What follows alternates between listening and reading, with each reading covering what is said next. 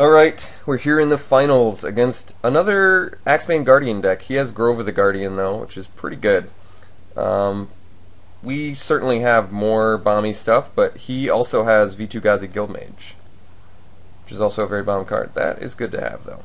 Alright, so pretty clear plan we're on here.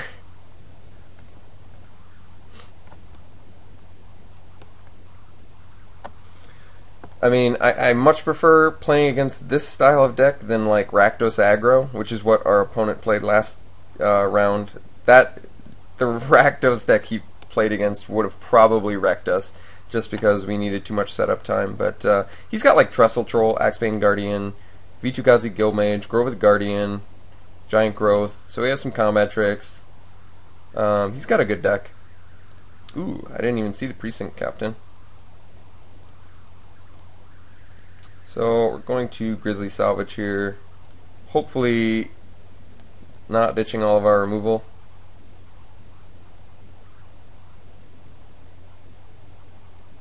Alright, so I think we just want the Axebane here, especially since he's not going to know about the second one. Ooh, Jailbreaker, pretty good.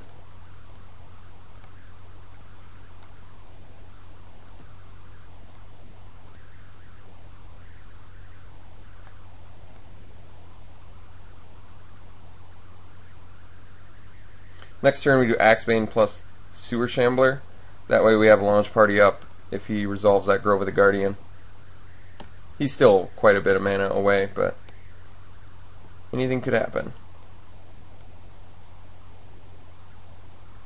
We're going to take this first one. I know it seems foolish because he gets value for me blocking, but I really want to be able to use that Axebane. It's pretty important to us progressing this game.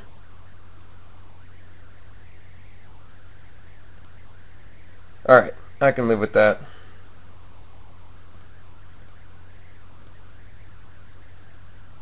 Just this year's not bad either. Alright, so play Swamp, play Axebane, play Sewer Shambler.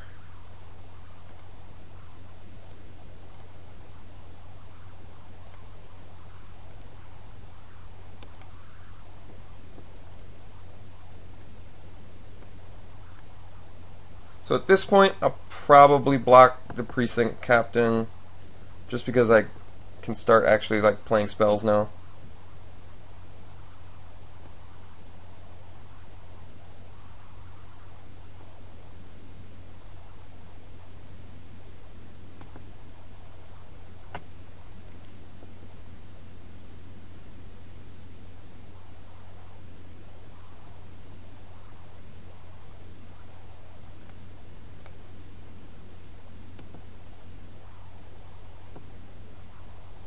Okay, so I'm going to block Axebane here, and I'm going to block Sewer Shambler here.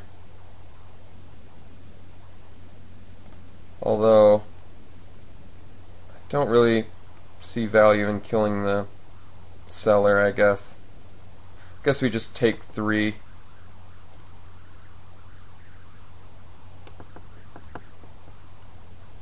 If you use removal now, it's not too huge of a deal.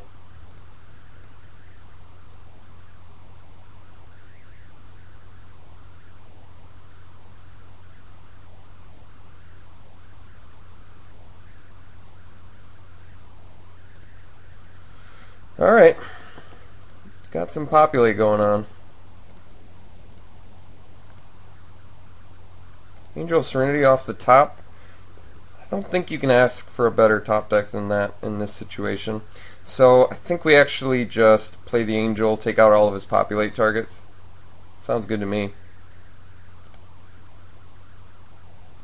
1, 2, 3, 4, 5, 6, 7. Wait a second. Wait a second. Wait a second. Wait a second. I played Jailbreaker. I still have the mana to do it. That's much, much better. Right? Yeah. Now we do it.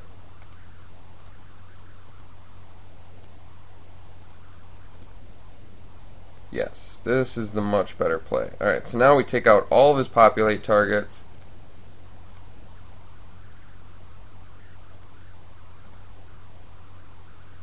Yes, I would like to use the ability and exile his army. That was ridiculous. Get in for 2.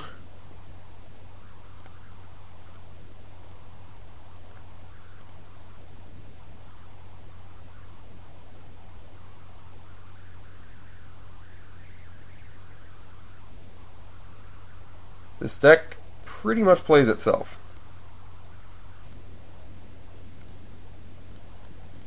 Alright, his game plan.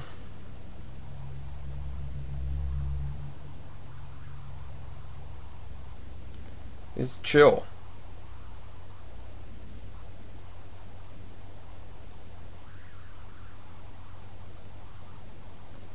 Alright, so we're going to be playing Justiciar. Ooh. Actually, maybe we want the... Well, we can do both, can't we? I didn't see if he had any board wiping effects, but I think I'm just not going to worry about it. So, maybe I don't want Justiciar yet. Let's just do Perilous Shadow. So let's get in for 5.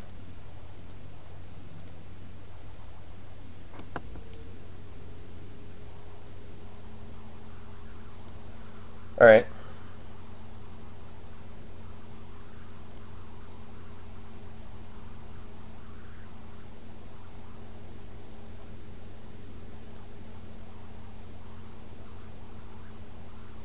I think we just drop Perilous Shadow and then pass.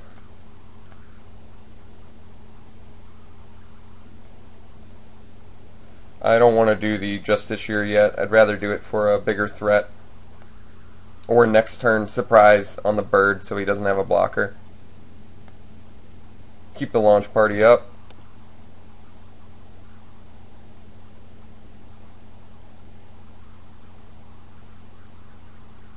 Perilous Shadow can be a pretty big boy.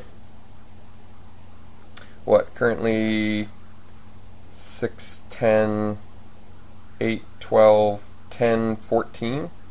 Can be a 10, 14. That is pretty big. But we're going to save the launch party for the Grove of the Guardian. I feel pretty confident in saying that.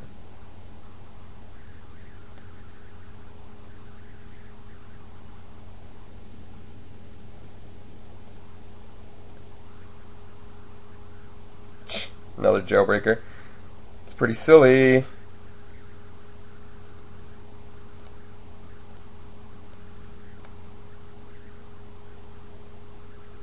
So we've got access to 9 mana at the moment. Yeah, that's pretty ridiculous.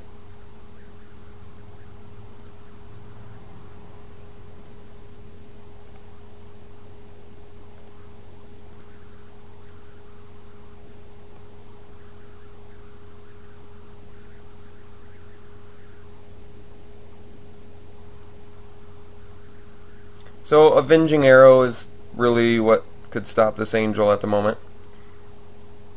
No blocks. Interesting.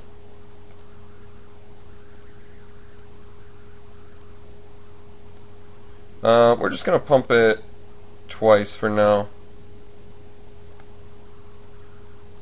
Still want to leave up that fodder launch.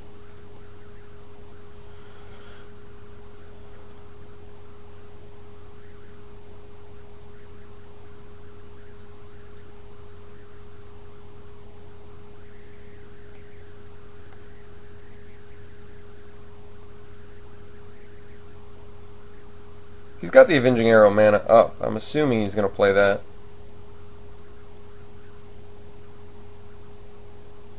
Nope. Okay. So maybe he's just banking on the Grove of the Guardian? Yeah. So now I can just launch party when he tries to do that clever thing.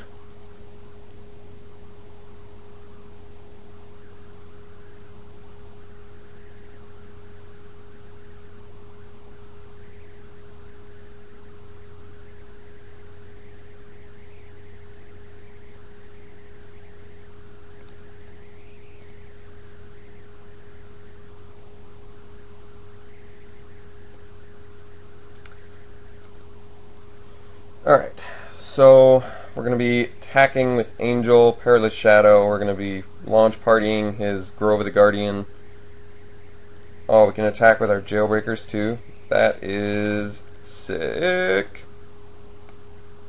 So we get in with everything. He's clearly going to use Grove. I possibly could have won this turn with the Justiciar too, but let's just see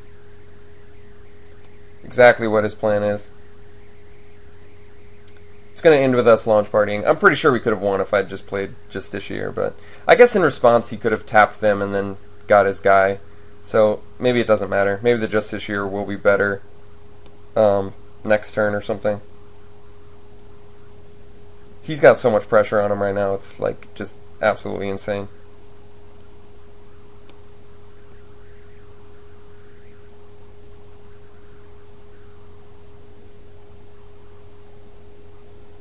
Okay, so he's going for it pretty clearly. He'll get his guy. We launch party that. No chance of populating. Sack this dude. That should probably prompt a concession. Yeah, I don't know how he would recover from that. That was insane. Okay, so he's a slower deck, I think. I guess he did have the Precinct Captain there, which is relatively fast, but do I do Survey? Oh my god, please tell me I do Survey the Wreckage. Wait, what's the other one? Would I rather? No, this one's not that good. I'd rather do the... I think I'm going to do Survey the Wreckage. Isn't that funny? Is that not hilarious? Maybe I want Inspiration too or something, since he's not... I guess he's fast enough though. What do I want to take out for the Survey the Wreckage? I still feel like Decoy is pretty useful because he has a ton of blockers. Grizzly Salvage got me an Axebane that game, which was pretty important for early ramp. I like so many of our cards. Sewer Shambler, I guess not that... Wait, he does have Swamps though, doesn't he? Feel like a... Yeah, because he runs Trestle Troll. So this has the potential to be unblockable this game. But, I don't know how important the card is in general, so maybe I'll just take it out.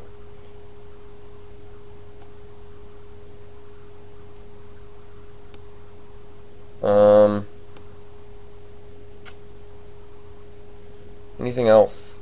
Keening Apparition? Did we see any enchantments? Not sure. It's so funny that I'm playing Survey the Wreckage just to take care of Grove of the Guardian.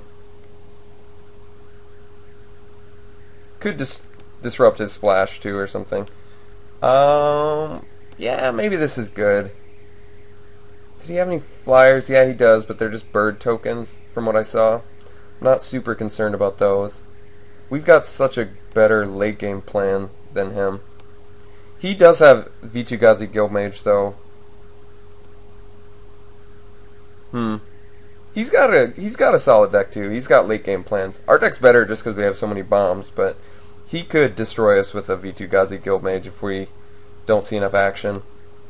Or a Grove of the Guardian. I guess I'll play it like this. We'll try this out.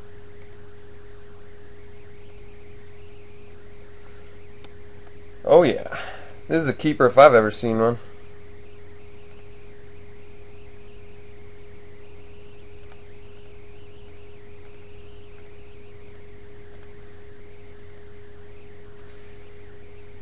Yes, sir. Axebane Guardian. Good card.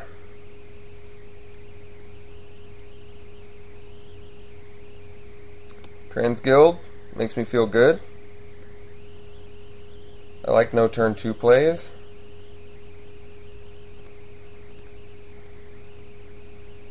Jailbreaker was an excellent draw. This deck is so insane. Still planning on the turn 4 Vraska. I feel like that's probably the best.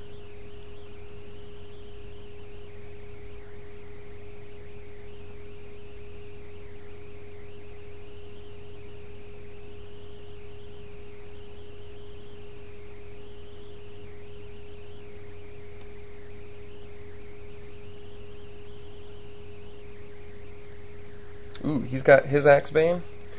I'll see your Axebane, and I'll raise you an Axebane. Ideally, I destroy his Axebane with my Vraska, but that's going to depend on what he plays next turn. At worst, I'm going to land a Vraska and pump it up and start getting an insane little dude. Not to mention the fact that we're building towards Angel of Serenity rapidly here, which just pisses all over tokens. God, this actually trumps my last draft deck. This is the most, hands down, the most insane draft deck I've ever had. Yeah. Guess what's getting killed? Take a wild guess.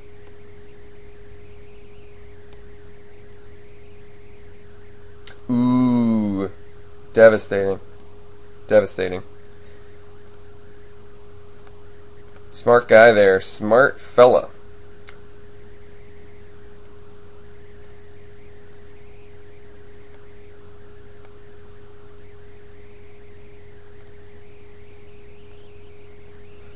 Well, just holding off the inevitable at the moment, so I can live with that.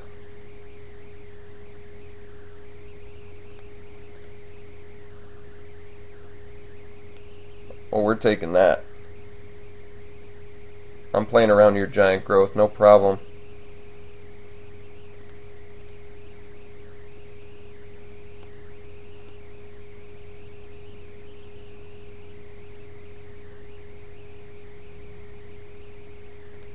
Security blockade. Alright, so we can start populating. I don't think so, sir. Survey the wreckage. Hilarious. Could drop Vraska now, but no, well, if I drop Vraska, I kill V2 and then I can block, but he's got giant growth. It's not bad. If he's going to dedicate his mana to populating, though, I'd rather just do Axebane this turn. Yeah. This is going to be so much more impact. We do Axebane plus... Yeah, that's silly. Axebane plus Jailbreaker. Could have done Courser's Accord too, but we're just going to get infinite mana right now. Oops. Let's get some black mana. So now we have access to 3, 6, 8, 10, 11 mana? Not bad. We get one more and we can do Angel of Serenity plus Vraska in one turn. On turn, like, what, 6? On my turn 6, I'm going to play Angel of Serenity plus Vraska if I draw land. Otherwise, I'm just going to do Courser's Accord plus Vraska. Jesus, this deck is so sick.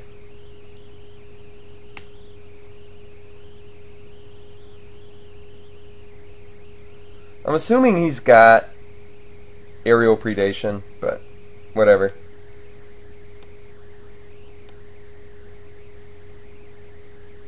I'm not even going to block if he attacks. Not with this hand and the potential that we're going to do next turn. The silliness that we're going to do next turn. I'll take 4 gladly, sir. Just don't interact with my board.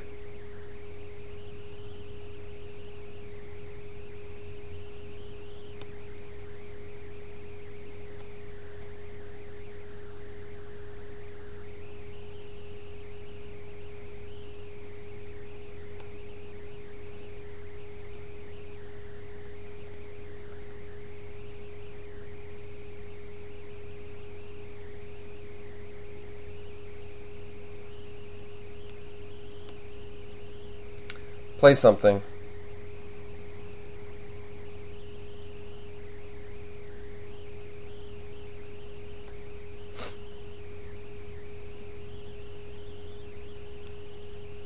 What's it gonna be? Void Wielder? No problem. I think I've still got Angel of Serenity mana. Yeah, I do. So he's gotten rid of all of his bounce effects. Yeah, this is gonna work better for us here, I'm pretty sure. So I've got access to 2, 3, 4, 5, 6, 7, 8 mana. Yeah, we just drop Angel here, make him have an out. If he doesn't have an out, he's toast.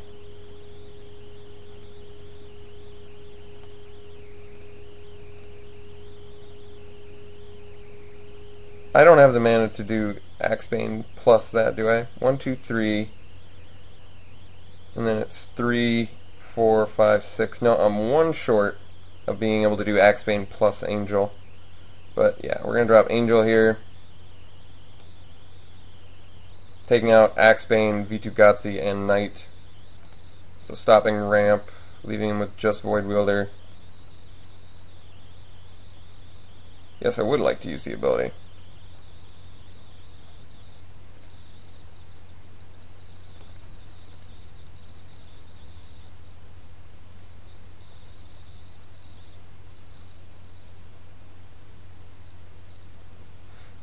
My dream is to be able to play Survey the Wreckage on his Grove of the Guardian. I should actually just take out his Transguild Promenade at this point. Or his Security Blockade land. Either one is just dumb good. Yeah, I'm going to take out Transguild Promenade. You can be off your land for the rest of the game. See how you like that? Because now I have mana to do Vraska. This is... God, this deck is so insane. I can't stop saying it. I can't believe how good this deck is. So, can I do Axebane? Alright, so let's see. 1, 2, 3, 4, 5, 6, 7, 8 mana. We can do Axebane plus Vraska. I think I'd rather play Axebane plus Survey the Wreckage. Seems strange, I know, but if you keep him off of that, Transguild Promenade mana now, we're going to be looking real good.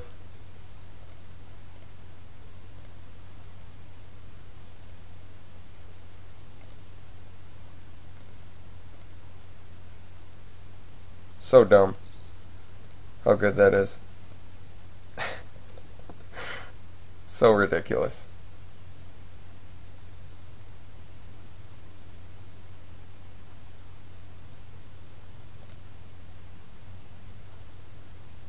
Okay.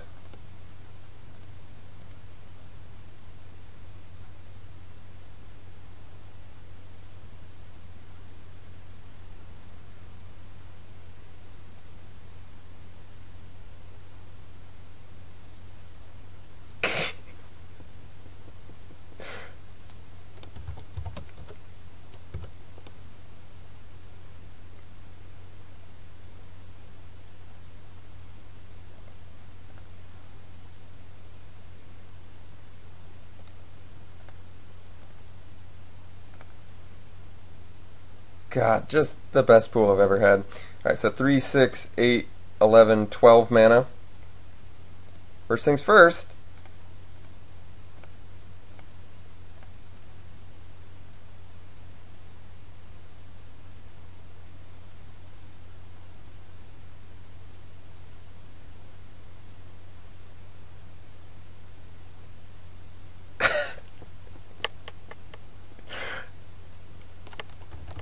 I gotta tell him. Always lag out.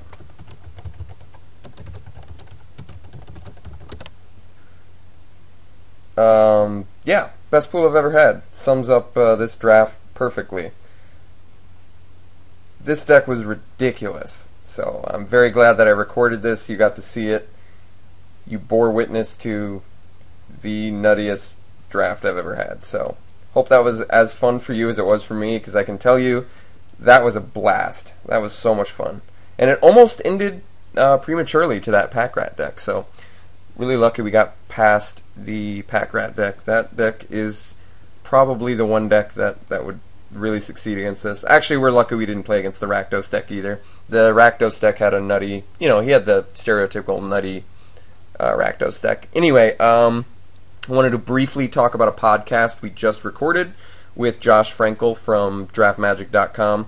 It was a lot of fun. I just happened to ask him if he wanted to join us on the Mortar Pod, and he said he would. So go check that out at seemsgoodmagic.com or mtgcast.com. Check out that podcast. We talk about Return to Ravnica Limited, the new standard environment, what it's like. So it was very interesting. It was cool. I think if you're like me and you like to watch Josh Frankel draft on Twitch TV or Draft Magic or whatever, I think you'll find that it's a cool interview. It's fun. So yeah, I'll see you guys next time. Hope you had a good time there.